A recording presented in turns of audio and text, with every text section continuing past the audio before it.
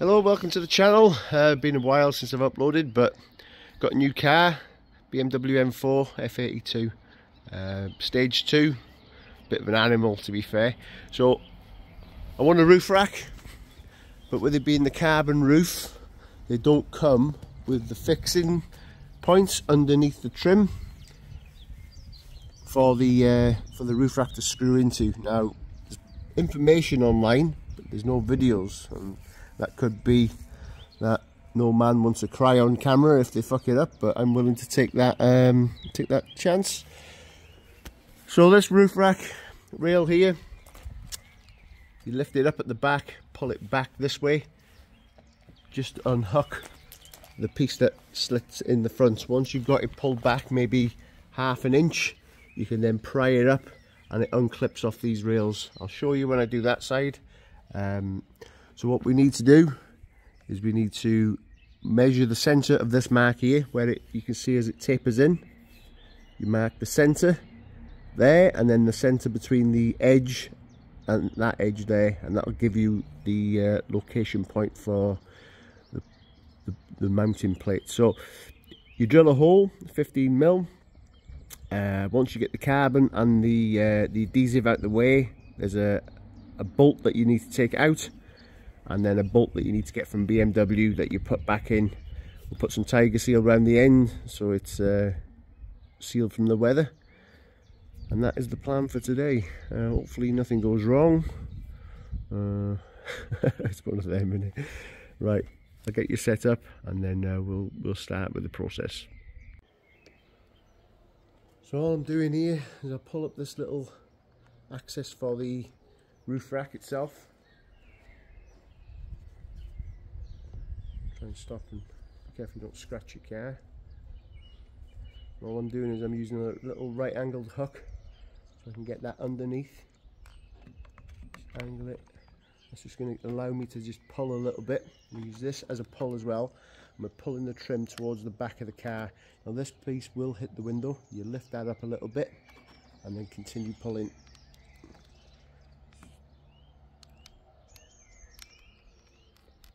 There's a bit of a dodgy job. Right, so I'm over the lip there now, I think. Not quite. Keep pulling. It's a bit of a... You'll see it come slowly. And all we're doing is we're getting that so it's out of the front of the lip, because that tucks under. Now where we have it slid back, we can use a little bit of a plastic pry tool. Just trying to lift the clips up slowly but surely. You don't want to break them. Once you get the first one out, it's not too bad.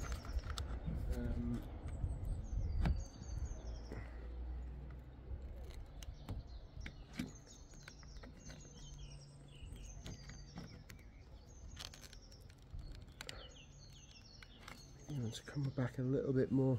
See, I'm leaving it raw because you're going to face these same situations. Right, push it from the front.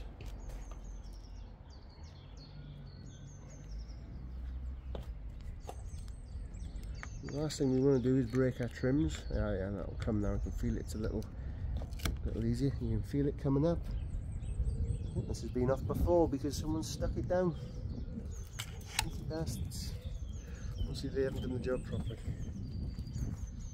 Let's hope it's not all stuck down. Yeah, stuck down all the way.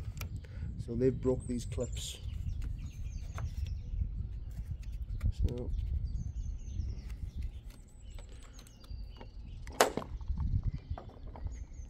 as you come along now, they broke the clips on the rear. That wasn't me. I'll show you in a minute. There's adhesive on them. So nice and slow. Run your fingers along it. It'll keep the tension.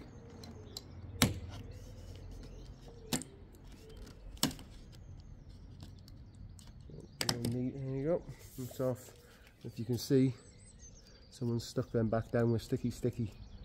So I'll have to clean them edges and and deal with that. Okay. Right, so all I've done is, if you can see, I measured the distance halfway between these 2 points.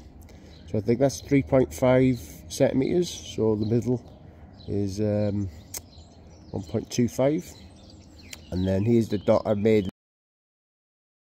I'm going to make the holes here, and then the same one on the rear. Hopefully they line up. So nothing to it really, just smoke some holes and, and fingers crossed. Let's see how she goes. Right, here goes nothing. Small pilot hole first. Make sure you get it in the right spot. You don't want to fuck this up.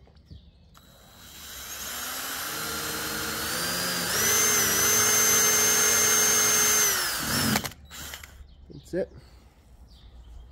Now we'll go to the bigger bit, and then you can feel as soon as you hit the top of the nut, so don't press too hard. Just nice general hole. We'll switch drill bits and we'll do the bigger hole.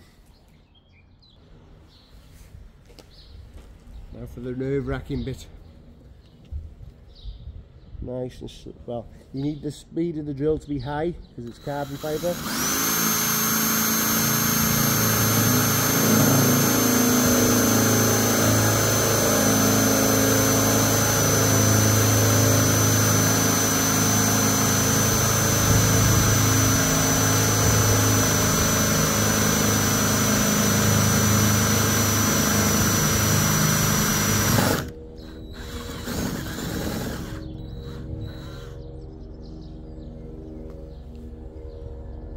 Reasonably painless, hopefully. We'll soon see.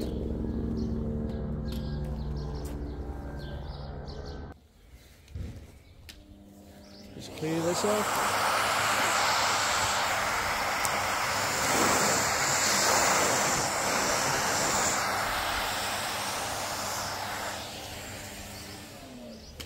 Now you're experiencing this the same as I am, just figuring it out.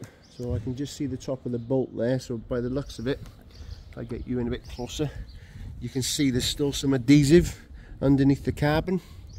I'm going to have to try and pick that out and then see how the bolt lines up. So we're just figuring this out together. So I'll pause you, I'll just get an idea of what I got to do to get that out. So what I found in my garage is a little Dremel grinder bit, and I'll just give it a little bit of a whirl just to see how she goes. It's a little bit sketchy.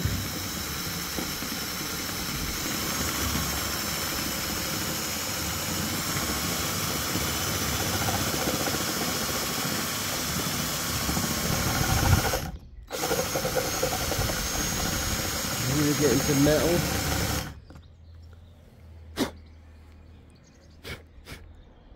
No, I'm pretty much to metal there. It's got a little bit more to do here.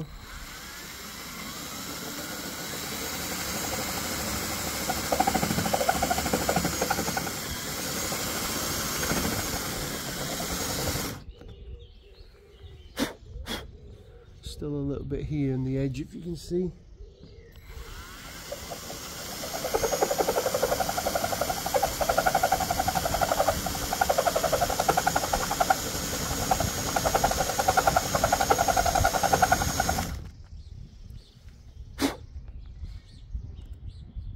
Now I just got to get the bit out of the Allen hole, which I'll do with a pick.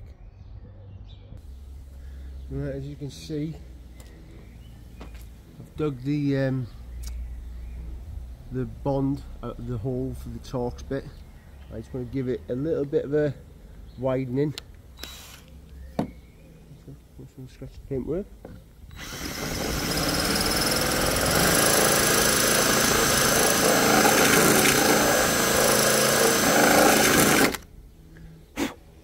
I think that should come out now with the Torx. What I don't want to do is lift or crack the roof. So I've already cracked the bolt. I'm just going to easily and gently thread this out now. See if she comes. I can see it still needs to be ground out a bit here, so I would say that bolt, that mark, needs to come slightly this way on the next drill. It doesn't help that I've got a 14mm drill bit and it's a 15mm I need. So let me just clean that up a bit and then we'll get that one out. Right, all I've done is just grind out the edge a little bit. I'm talking not even a mil, not half a mil. Hopefully this will come out now.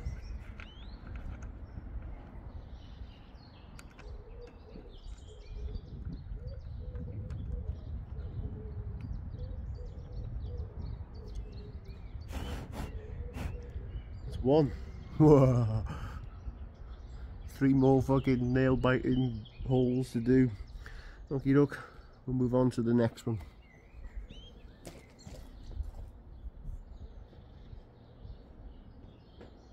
So the same again here, pilot hole on the mark that you've made.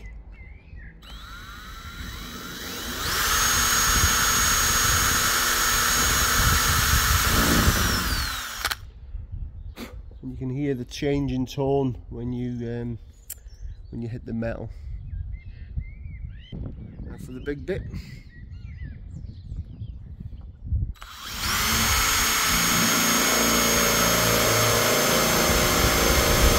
Nice and slow, with the pressure, keep the speed high on the drill.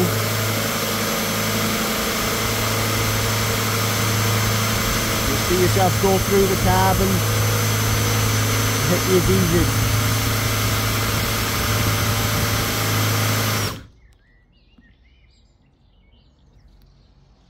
Still in the carbon there.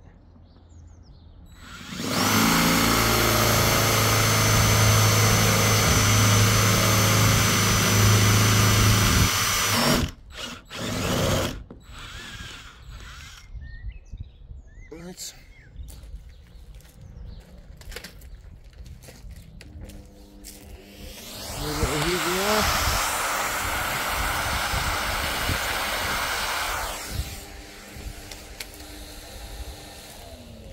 We'll do the same again then, and we'll try to get this adhesive off. There you go. It'll come. It's a nice little pick tool, nice and slow. We'll probably have to do the same again with this one. Just edge this edge out here a little bit with the Dremel tool. If you've got a 15mm, which they didn't have, and I knew I needed, you wouldn't be needing to do this dicking round extra steps. So what I'll do is just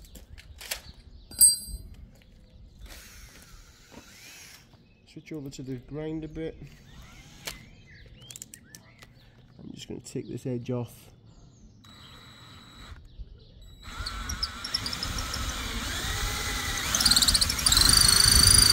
Pulling towards the camera slightly.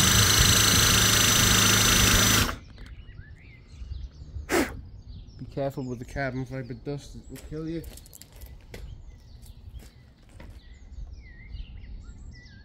Just see how we're getting on. I'm doing this live because no doubt you'll want to do exactly the same, and you'll want to see the whole process rather than me just editing bits out. If I struggle, I'll show you I'm struggling. So this will be a raw video. I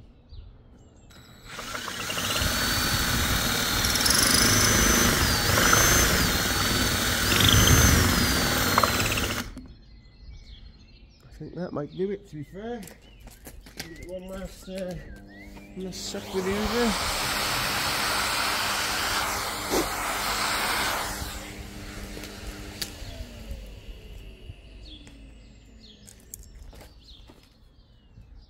Get the last bits of crap out of the torque.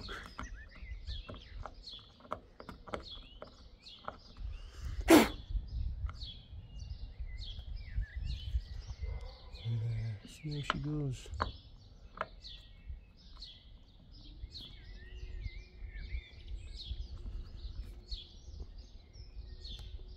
There's a bit of a crack, a bit of a strain to break her free.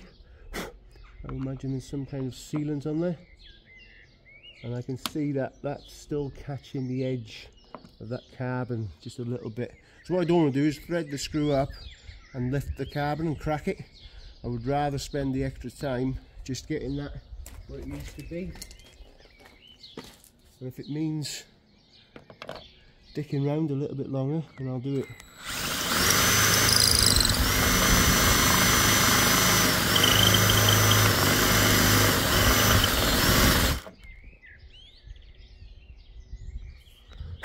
I reckon that might have it.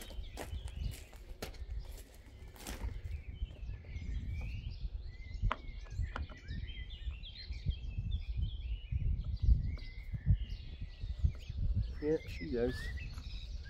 What you got to be careful of as well is the threads that these go into are on like a plate, and that plate can slide and move, so you don't want to put any pressure on. What I will do as well is I'll get some lacquer. I'll do that now actually, and I'll just seal the edge of the carbon. What I don't want is water coming, or moisture from the inside getting between the carbon layers, and then you get a frosting around here as the layers separate. So I'll do that now. All I'm going to do is put some lacquer in and around the edge. It's going to get sealed up with some RTV, Tiger Seal or wherever. It's just that cut edge will be absorbent now, so if I can give it some lacquer to absorb, it just gives it that extra little bit of protection. And that's it. I've done the other one.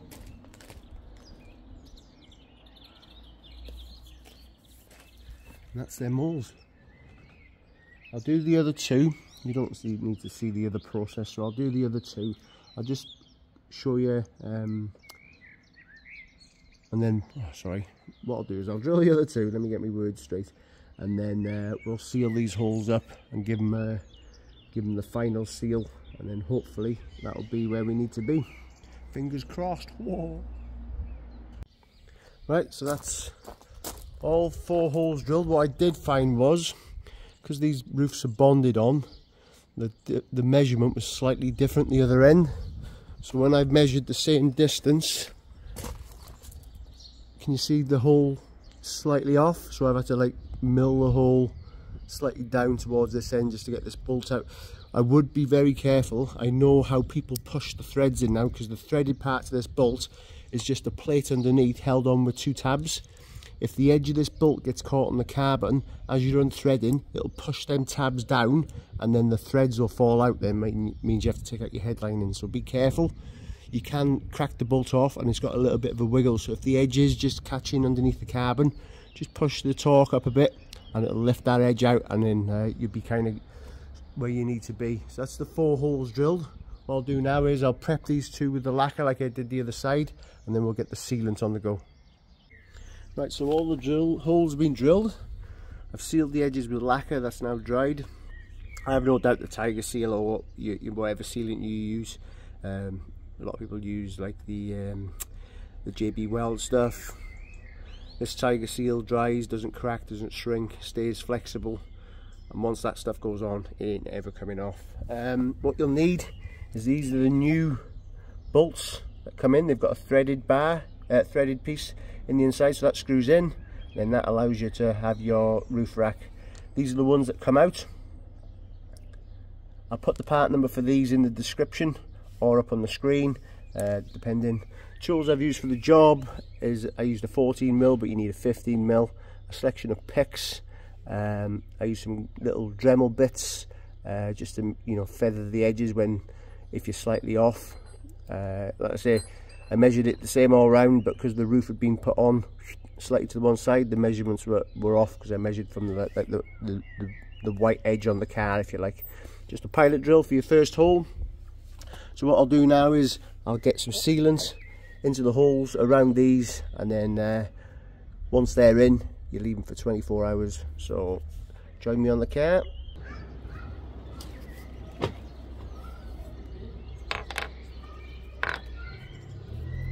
So all I'm doing here, I'm going to fill the hole and the surrounding area with some sealant. This is what's going to make your car watertight at the end, so you want to make sure that you get this. I'm even going to try and get it in between the bond between the fiberglass, not fiberglass, carbon fiber, and the metal.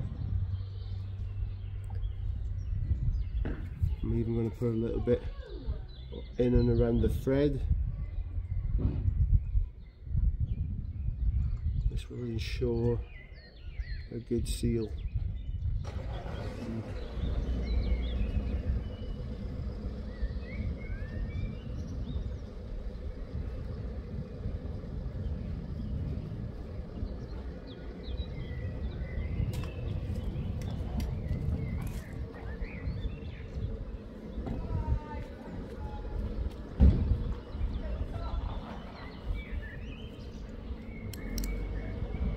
This is an E16, no, E14, sorry.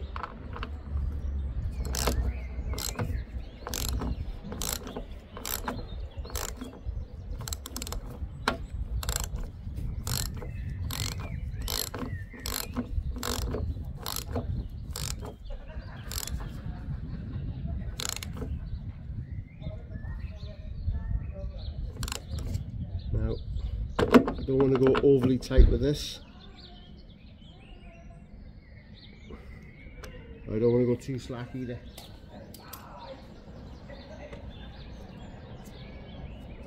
If you don't get any on your paint, because the shit won't come off after it dries. And all I'm doing now is I'm filling the surrounding area up with sealant. Don't want anything coming through. Hold my glove tight, and we should get a nice seal all the way around. Yellow? No. No. Not since he left anyway. Okie doke.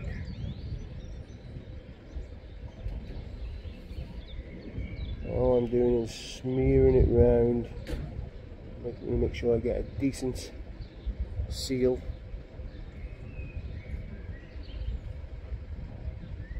I'm going to take time with this. You may be able to get it a little bit prettier than I can, but I'll say that. As good as I'm going to get it.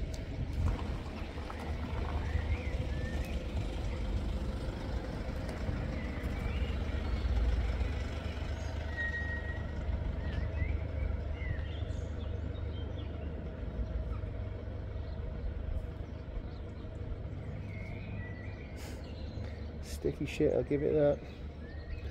But I'd be pretty confident that's not going to leak now.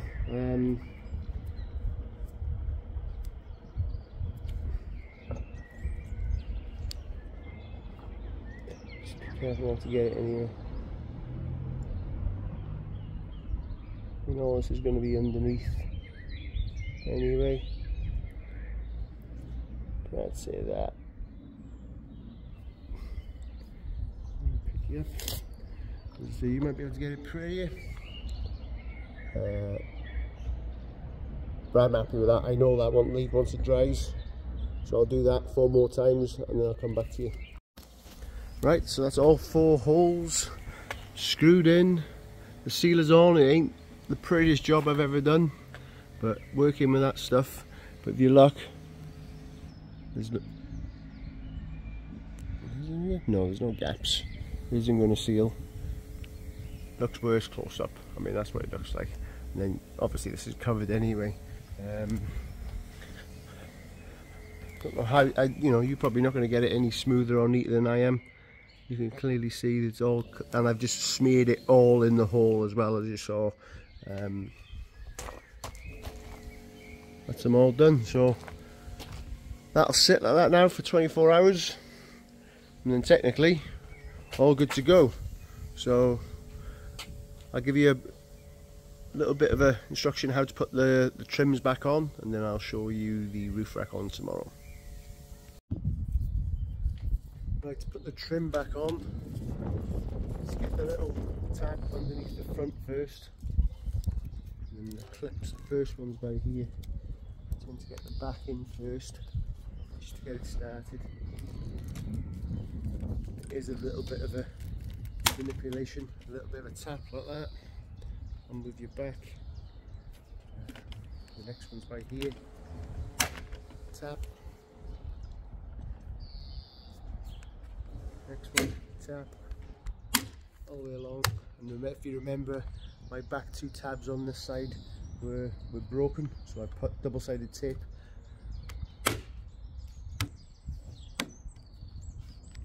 Clean both surfaces. Just give them a good press down. So that's that one. If you can see what I mean, just goes under there. It's a little taper, that's why we pulled it back, just so it can come off. And then that's that side, all in, nice and tidy, as you can see. Roof's dirty from all the drilling, and you can see in there.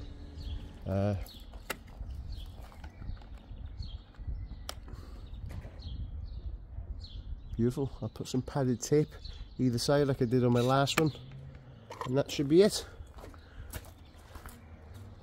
I've tested the threads for my roof rack, they fit in perfect.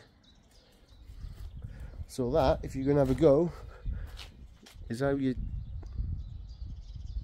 drill a carbon roof without crying. Please like and subscribe so you can find your way back to the channel. Give it a little bit of a like. Thank you very much.